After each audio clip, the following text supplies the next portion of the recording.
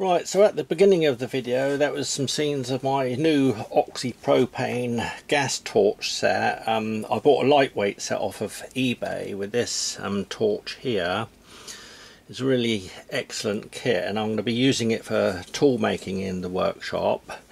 And I've been on Banggood and got one of these little micro torches. You can use these with Oxy Acetylene or Oxy Propane, and this is the box it came in.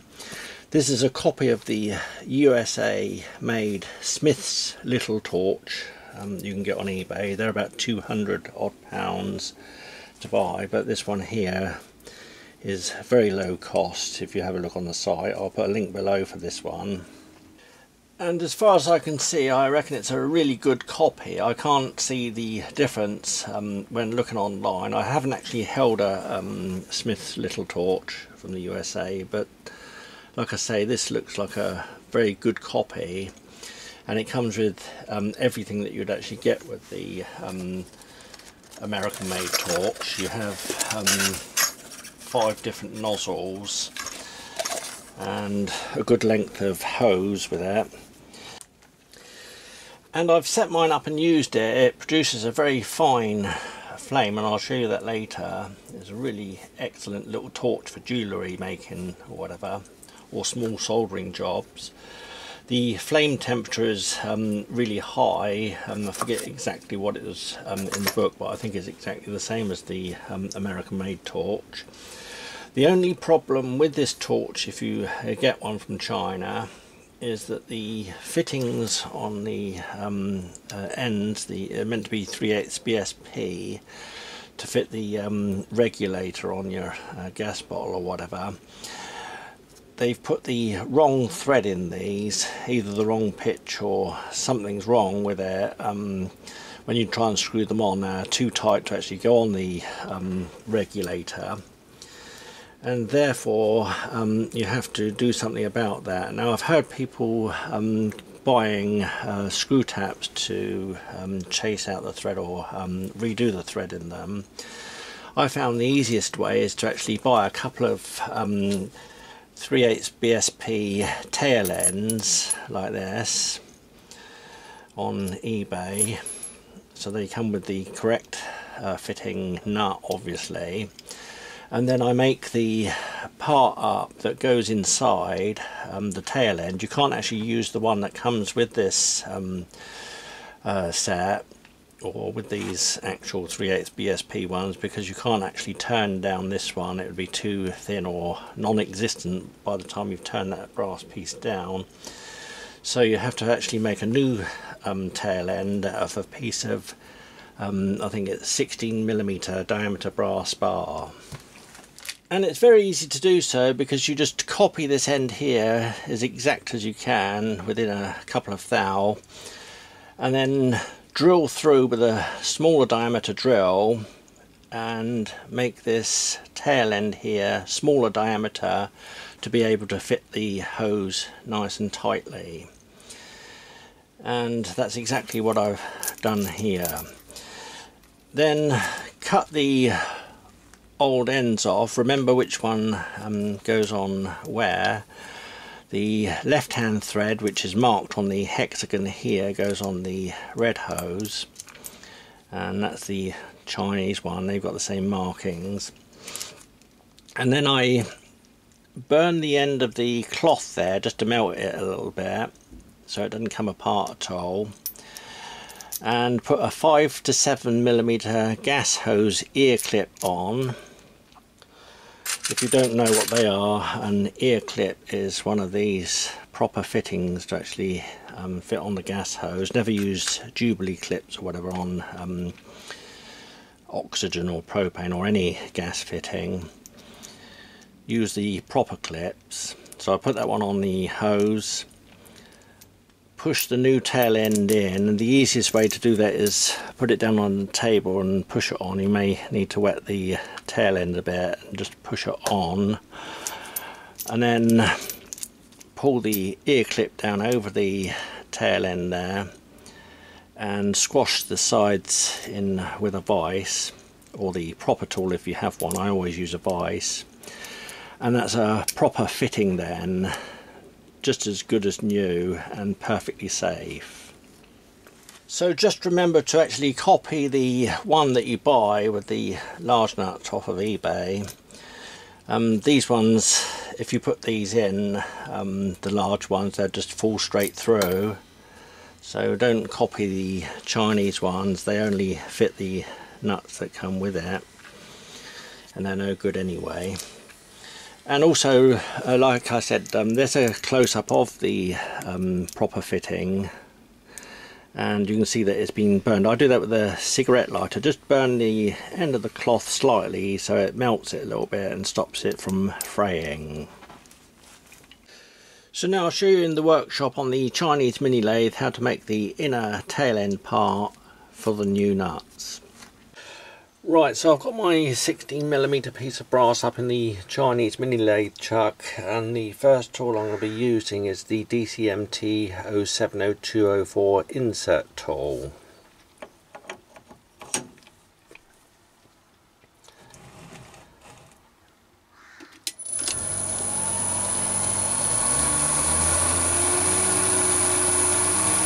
So I'll face this one off first.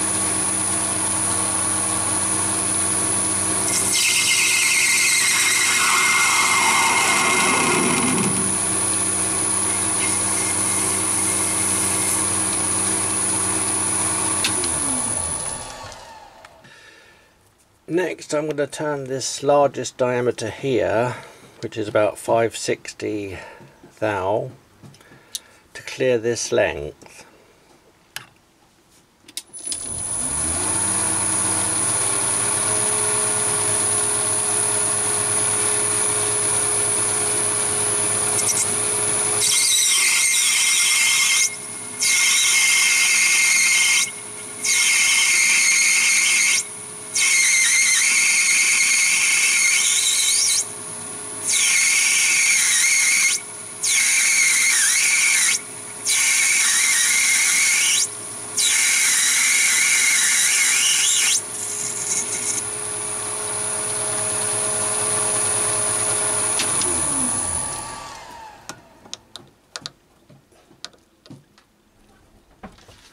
And you can see there that I've turned the full length of the component that I'm going to be making. It doesn't matter because that's the largest diameter.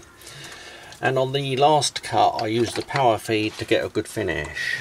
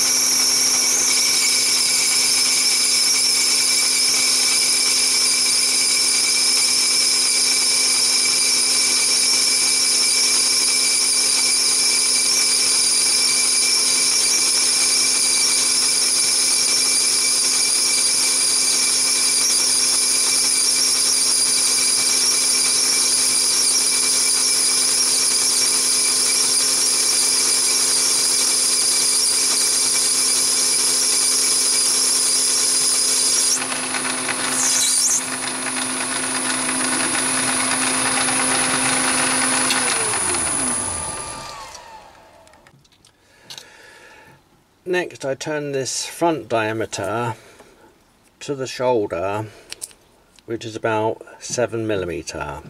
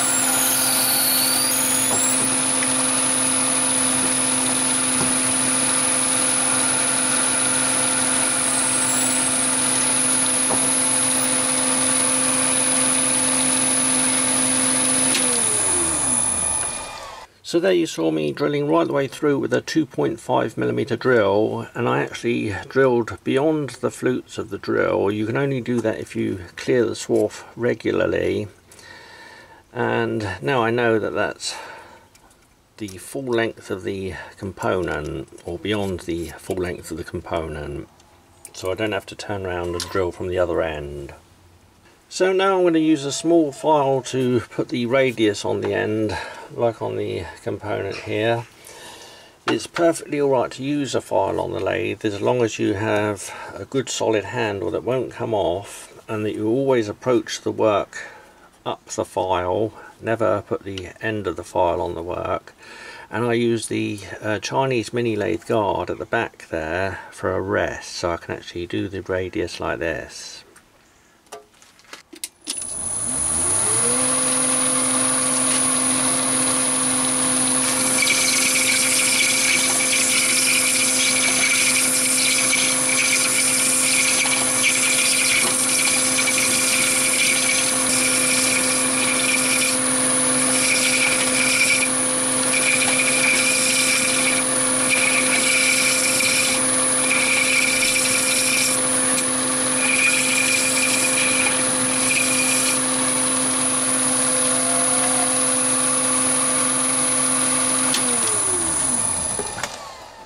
And then I give it a bit of a polish with some emery, and again I rest on the lathe bed with my other hand and just polish around like that, being careful not to touch the diameter, the largest diameter that I've already turned.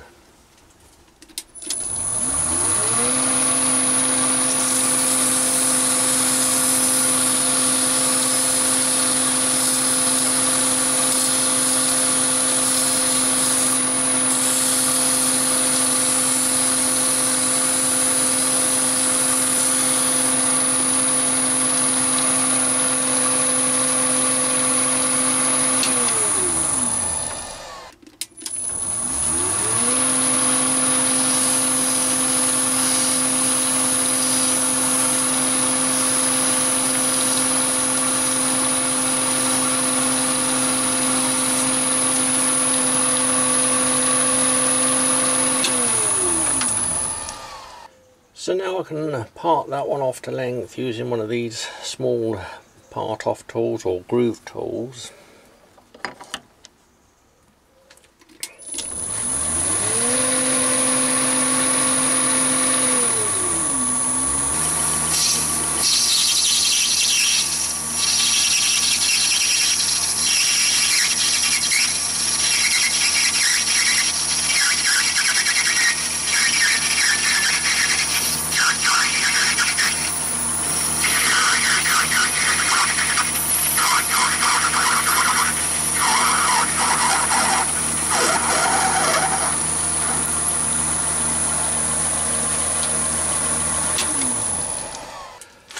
So now I just put a countersink in just to clean up that edge there.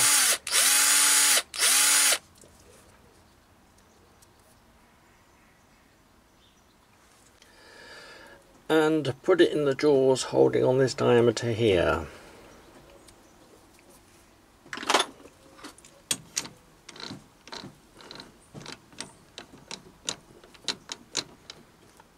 And I'll just lightly grip that up first, and then I use my interchangeable MT2 live center with this end in it.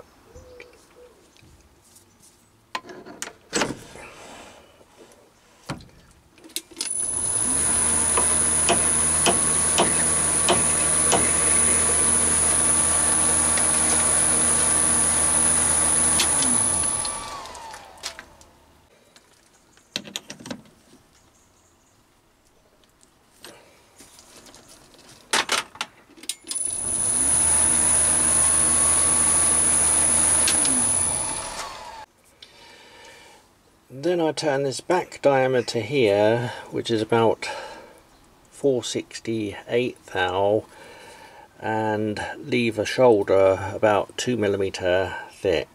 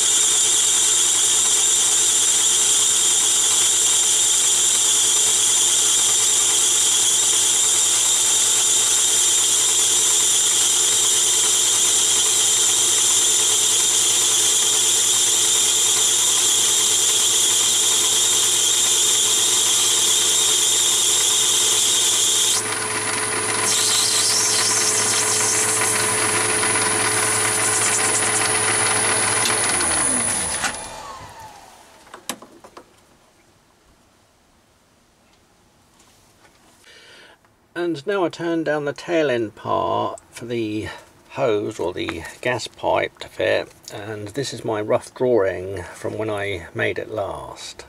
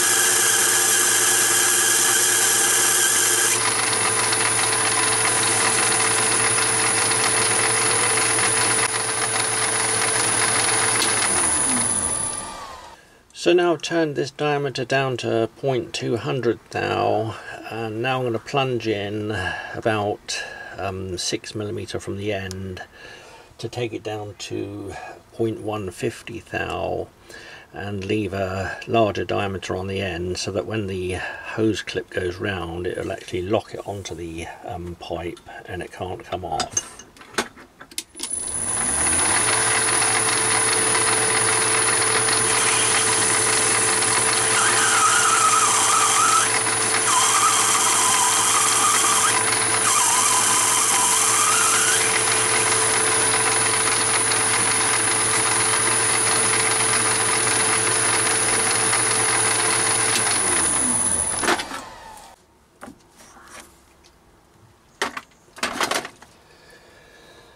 And now I use my HSS tool just to clean up the angle.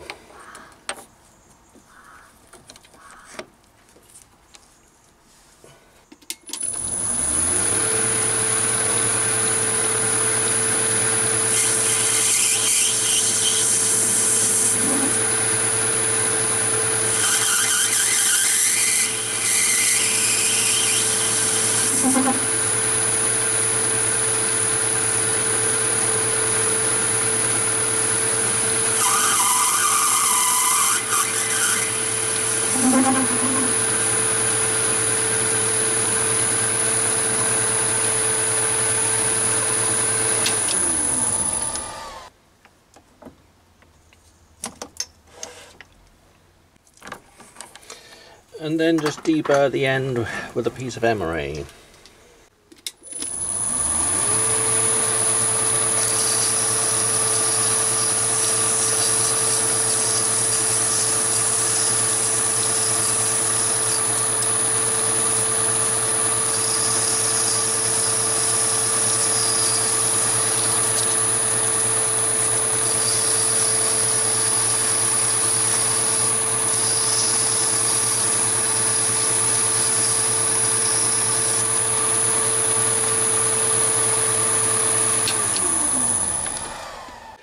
And that's the component finished.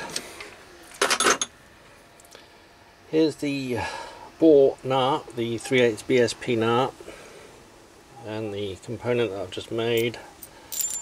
Drop that down in, put the gas clip onto the hose. You can wet the end here a little bit, push the hose pipe on, and then put the clip down over and do both sides in the vise or with the special tool to lock that ear clip up and lock it onto the tail end here. And it can't pull off because of the larger diameter at the end there.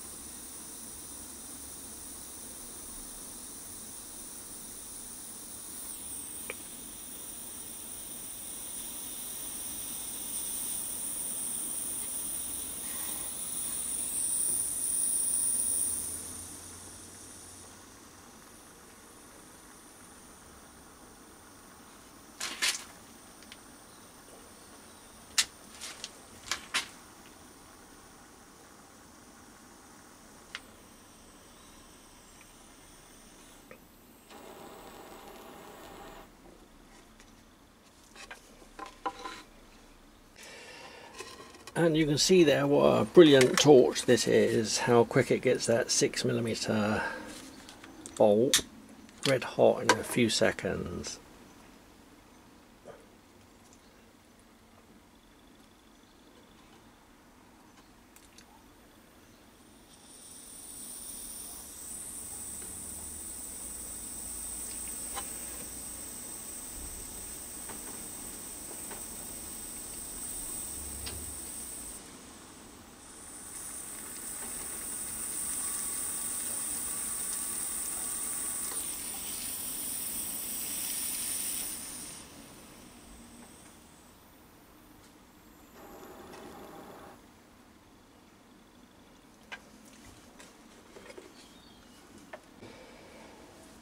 So it's absolutely excellent for all types of small brazing jobs, particularly in places where it's hard to get to, and also for brazing on jewellery or whatever.